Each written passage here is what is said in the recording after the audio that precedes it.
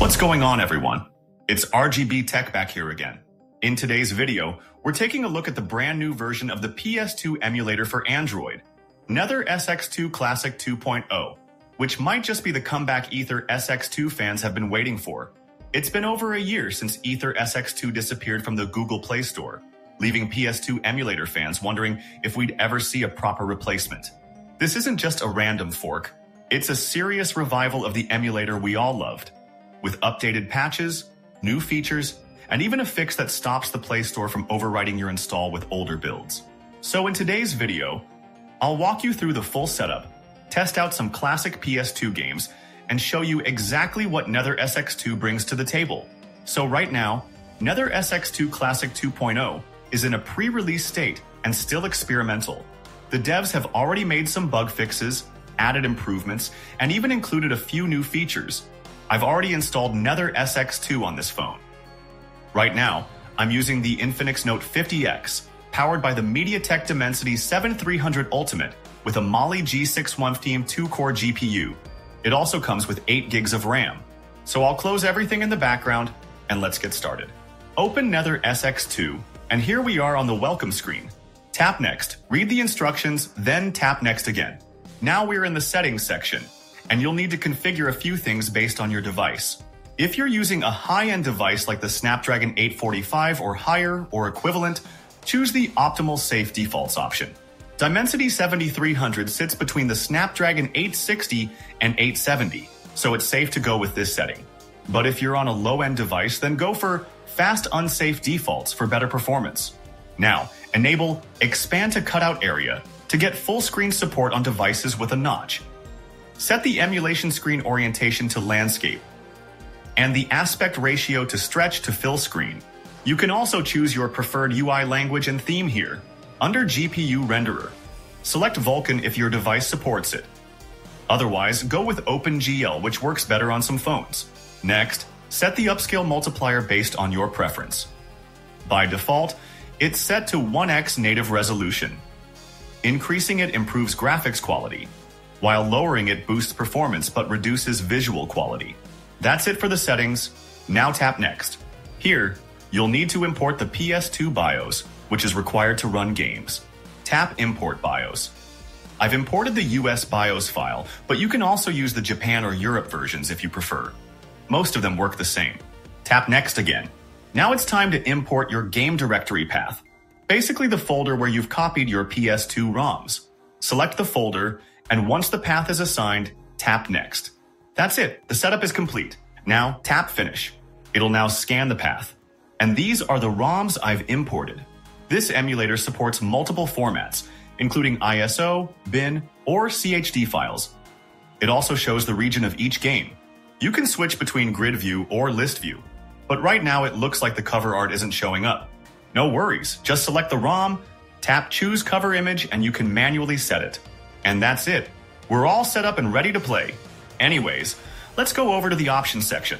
Here, you'll find tabs like Playlists, Executables, App Settings, and many other options. Let's go into App Settings. Under General Settings, you can enable options like Show FPS Meter, CPU Usage Stats, and GPU usage if you want to monitor your device's performance. Now go to the System section. Under EE Cycle Rate Underclocking, set it to 50%. For Cycle Skip, set it to maximum underclock to avoid performance issues. Make sure multi-threaded VU1 is enabled. Also, enable Frame Limit. This helps the emulator run as fast as possible while delivering better FPS. You can also control the FPS settings for both NTSC and PAL. By default, some games run at 60 Hz, while others run at 30 Hz. I recommend setting both to 30 for smoother and more stable performance. Now head to the Graphics section.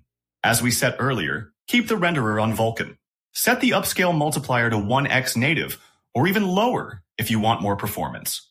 For better visuals, you can go above, 2 to 4x, which is more than enough on high-end devices. Also, enable widescreen patches, which automatically applies the 16:9 aspect ratio to supported games. In the audio section, set the interpolation mode to linear for cleaner audio output. And that's it, guys. These are the best recommended settings. They've also added a retro achievements option. When enabled, the emulator will scan for achievements on startup, just like on the original PlayStation experience. You can even set custom settings for each individual game ROM. Just tap on a game, go to Properties, and from there you can tweak its specific settings. Alright guys, now it's time for the test. But before we jump into the games, let's first check if the PS2 Bios is working properly or not.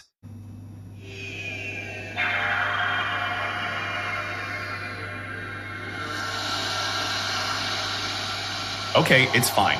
You can also see the system configuration, PS version information. Now, let's test out some games. By defeating Ares. As you can see, we're getting pretty stable FPS performance overall. Also, just a quick note, this emulator runs perfectly fine on 64-bit devices, especially if your GPU supports the Vulkan driver. Or else you need to consider the OpenGL. If you're using a MediaTek Helio G80 or higher, or something like the Snapdragon 680, it still runs well. Just make sure to keep some settings and the scaling settings low for smoother FPS.